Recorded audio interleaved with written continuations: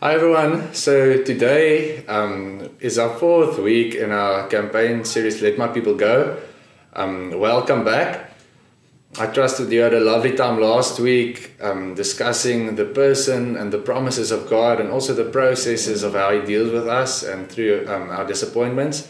At this time you need no introduction as you more or less know what to expect.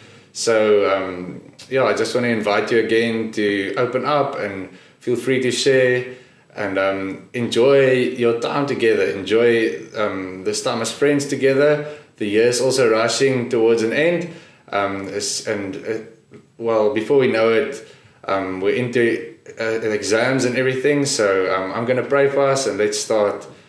Lord Jesus, we thank you that we can meet together again as friends. Lord, we thank you for friendship. We thank you that we are able just to share with one another, Lord. And I thank you also for your word, Lord, that you give to us, that gives life, that we can compare our lives and view it in light of your word. And I ask, Lord, through that you would reveal your truth and that you would come and transform us in Jesus' name. Amen. Okay, so over the last couple of weeks, we looked at the life of Moses and how God used him to set the people of Israel free from the hand of the Egyptians. And last week we discussed how the person of God and God's promises align to our lives, but also how God's processes work within our lives. Often we like God's person and we see that He's good. We like the promises because it gives us hope, but we do not always enjoy the processes which we go through in life. And Moses went to Pharaoh. He told him that he had a word from God that he should let his people go, that they can worship him in the wilderness, but instead of it getting better, it actually grew worse. And Moses was very disappointed through that. And we see that God then gives him a promise that He will set them free from the hands of the Egyptians through judging the Egyptians with His mighty power. Often we speak of God who is a God that loves to save, is a God of love, but we do not like to speak about the judgment of God. And we see in this story actually that God judges the Egyptians in order to save His people. The Egyptians saw the saving power of God, but to them it meant judgment. And today we're going to look a bit more at that.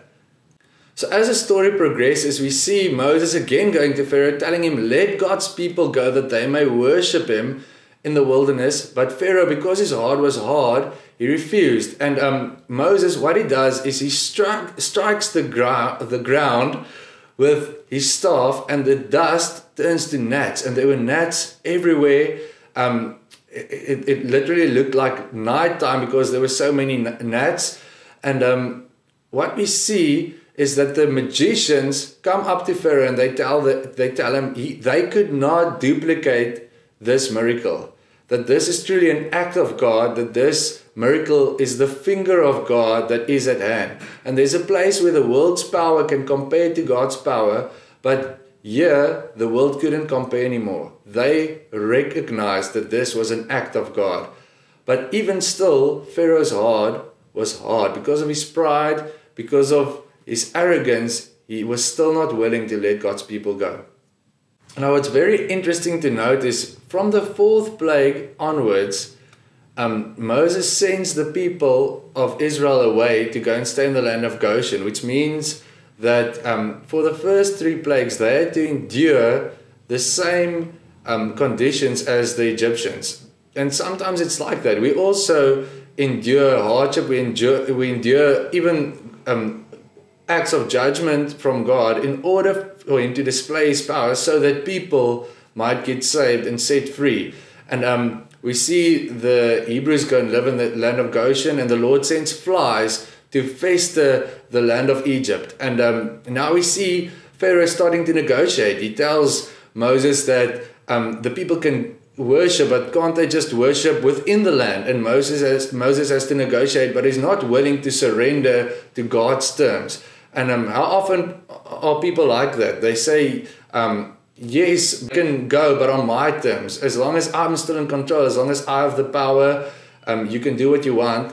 But until it affects me personally, I'm not willing to let go of that power. So that was the fourth plague. The fifth plague, what happens is the Egyptians' livestock started to die. Their horses, their cattle, their donkeys, everything died, and the Hebrew people, their livestock were healthy.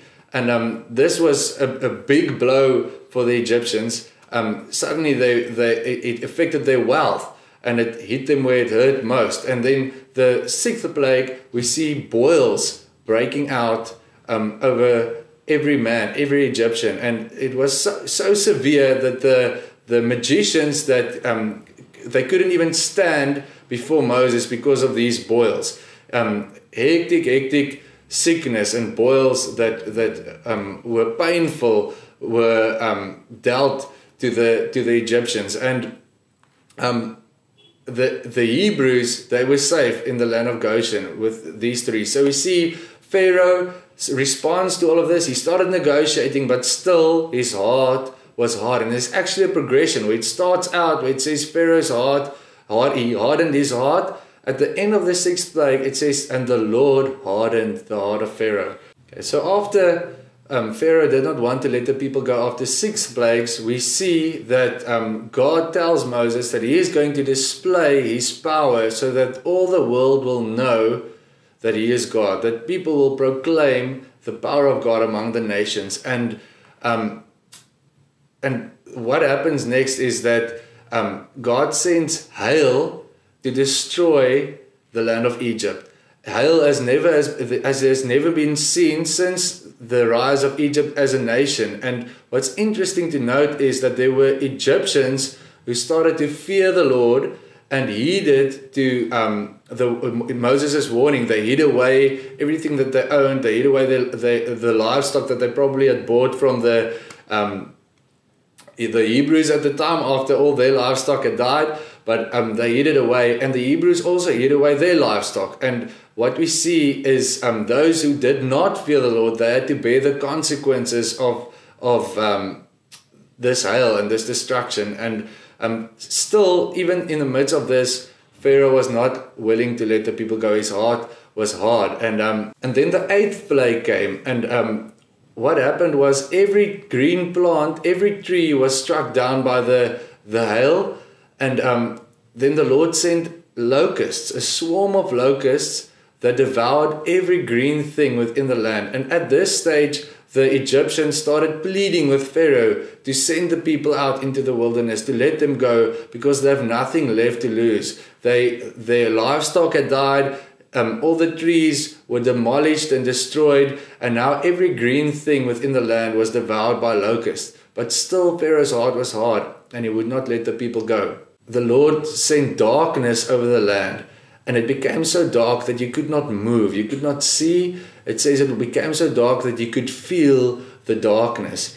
And within that time, the people started to cry out. They realized that they're in trouble, and God was about to display his power as it has never been seen before. And it was with the final plague that God showed his power and his mercy to the Hebrews. What we see is a very interesting thing. God says he's going to destroy and kill every firstborn male of the Egyptians. But he reveals something very interesting. He shows that it's possible for a substitute to be given in our place to take the judgment of God. And God instructs his people to slaughter a lamb. Every family had to slaughter a lamb together, and that this lamb was to be eaten. They basically had to have a bride together. They had to eat it in haste, as this was the Passover lamb. So when the angel of death came to kill the firstborn of the Egyptians, the Hebrews had to cover their doorposts in the blood of this lamb. And when the angel of death saw the blood, he passed over and he did not destroy the firstborn within that house. And how amazing is that God gives a substitute to receive the punishment that he gave to the Egyptians. He gives a substitute for that, pointing to a perfect lamb that would be slain one day for our judgment, which we'll get to late in the story. So just imagine what this must have been like for that night. You've seen the power of God. The Hebrews and the the Egyptians together. They've seen the power of God, and you hear your neighbors screaming and shouting as their firstborns were dying, but you realize that the mercy of God came over you, and you just there was like a reverence and a fear that came upon every soul. And it wasn't until this moment as well that Pharaoh decided to let the people of Israel go. When his own son got struck, he decided that it was enough, it was finished, and he let the Hebrews go. And the death of the firstborn was enough for the freedom of the people. And that points towards a sign. One day God sending his firstborn son into the world as a sacrifice that can take the punishment of God, the judgment of God, for his people to be set free. So often we would look at this story and we're so quick to judge Pharaoh and think, but why was his heart hard? Why didn't he just let the people go? Like Pharaoh, he's such a stupid guy. All of the people suffered because of his ignorance and his pride. But reading this story, I just realized that I'm much more like Pharaoh than I am like the Hebrews and than I am like Moses. How often it is that we try to ask God to prove himself to us before we would surrender and humble ourselves before him. So often we have pharaohs within our own hearts that stop us from living in the freedom that God has for us. And one of the biggest pharaohs we have is our pride. That we say, but Lord, I'm not going to surrender. I'm going to do this on my terms. I'll negotiate with you, but knowing that what the Lord has spoken, and it's not, and then it takes hardship, it takes trials in our life, only for us to realize that God's desire is to set us free and to let us go. And maybe you sit in this group and you've seen the power of God before. You've seen the way that he's moved, maybe in a friend's life, someone's life that's transformed. You might have seen it through difficult circumstances. And when it goes tough, like Pharaoh, you can cry out and you can say, okay, but God, please, I've actually wronged you. But then until things go back to normal, then your heart gets hardened again. But what is it that God requires of you today? Perhaps he's calling you also to a place of humility. The Bible tells us that God opposes the proud, like he did Pharaoh, but he gives grace to the humble. And it's only when we humble ourselves before him and we come with humility, saying, but God, I cannot do this anymore.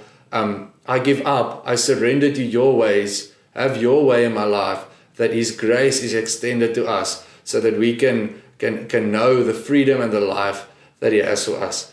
So we are going to go into a group discussion, and I really trust that you guys will be vulnerable as well. Like I said, what you put into this is what you're going to get out. But I trust that the Holy Spirit will also guide the conversations. So let's pray. Jesus, I thank you for your word, Lord, that serves also as a warning to us, Lord, that it judges the attitudes of our hearts, Lord. It judges our motives, Lord, and it brings it to the table. And Lord, I pray that it would do just that, Lord, that you would expose our hearts and our, yes, Lord, the attitudes and the motives of our hearts, that you would expose it, Lord, and also reveal the pharaohs in our hearts that hold us back from receiving the freedom that you have for us. Lord, I pray for every person within the groups and ask, Holy Spirit, that you would touch our lives, that you would come and transform us, and that you would set us free to know you, Lord God. And even those, Lord, who doubt you, Lord, who's sitting in these groups, Lord, I pray that they would see your power, Lord, that they would be able to recognize it, Lord, even if it's not in their life alone, but in the lives of those around them also, Lord God. I pray for a revelation of who you are, and I pray that you would come and bring us to a place of humility and of submission to your will, Lord. I pray it in Jesus' name. Amen.